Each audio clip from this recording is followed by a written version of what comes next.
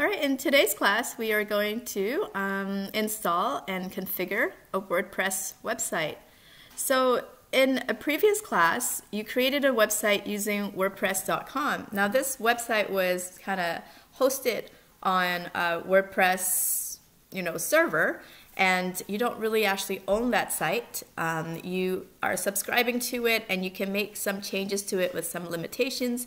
If you pay more money, you can do more things to it, basically. I'm going to show you another way right now to install a WordPress site differently. This way, you are going to download the WordPress files, so all the PHP files and CSS files and image files and everything that you need, that a website needs.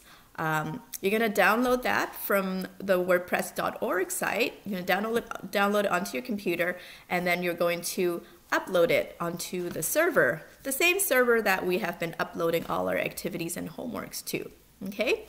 And then when the files are uploaded there, you have to do another step where you go to a link and then you install the website. Okay, so to install the website, you need passwords and database name and username to connect with the database, because WordPress is a dynamic website. It's not just a bunch of HTML pages. It uses PHP, and it also uses a database. So this website then needs to connect to a database. So therefore, we're going to use database name, username, and a password and connect to it. Okay, so that's quite a few steps we have to go through. So let's do it one step at a time. Okay, so the first thing you're going to do is download the WordPress files from WordPress.org. Okay, so let's go over to WordPress.org. So where do we find that? Down here, download WordPress files. So let's go click on that. Okay, and then it'll go to the WordPress.org site. So you click on Get WordPress up here. Then you go here, download and install.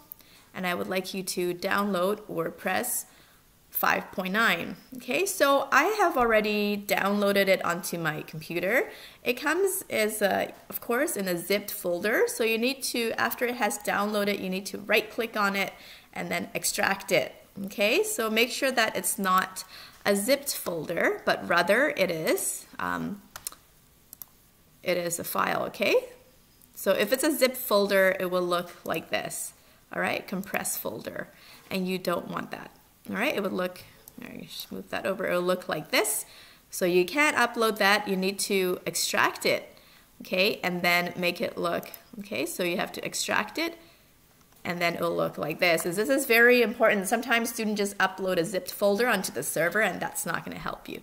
All right, so after you have, extracted it, double click in there, and take a look. You should have a WP admin folder, WP content folder, WP includes, and all these PHP files here. Okay, so you don't need to do anything in here. I just want you to make sure that you did, in fact, extract it properly. So the next thing you're going to do is then go into CyberDuck. So you're going to go open connection.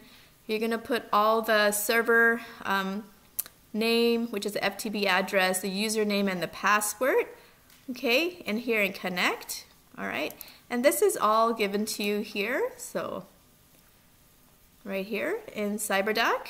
All right, and then you would connect, okay, and then after you connect, you need to navigate over to your own folder. So go over to your own folder, don't go to somebody else's folder, and to your own. I'm Yin, so I'm going to go into Yin folder, and then I would upload, okay, and then you choose, you go navigate to, you go navigate to, there we go, documents, and then you navigate to where you saved your WordPress folder, and click on that WordPress folder, okay, and then choose and upload, and then it should upload it into here. Okay, I'm not going to do it live in front of you because that would take a while.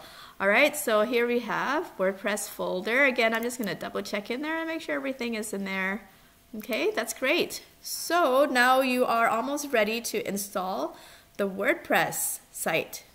I'm just going to pause here for a minute. So some students might be asking me what the hell is, or what the heck is, CyberDuck. So if you were not in Info 2105, you did not install CyberDuck and you don't know what it is. So let me just give you a short explanation what CyberDuck is. CyberDuck is an FTP client that helps you upload files from your computer to the server. So you know how in Dreamweaver we connect to the server and we can upload it from there? So that's an FTP client, and that's an FTP client that's integrated into Dreamweaver. But CyberDuck is not part of Dreamweaver. It's just a separate application on its own. All it does is just upload files to your server for you. So if you don't have CyberDuck, you need to go download CyberDuck. Okay, so where do you go to download CyberDuck? Right here, this link. So click on it, and then you will say download. Okay. Lots of things here. Okay, so you say download CyberDuck. Oh, that's an ad. Oh, okay. There we go. Download CyberDuck, and make sure that it's free software. So make sure that you download it for Windows if you're Windows, and okay. And download it for a Mac if you're on a Mac. All right. And after that, download, install, and open it up, and it should look like this. Okay, so that's it for CyberDuck. So once you have CyberDuck and you have uploaded the files, you're good to go. So your next step is then to, okay, let me just close a few things. Okay, and your next step is then to go to this link, URL, to start installing WordPress.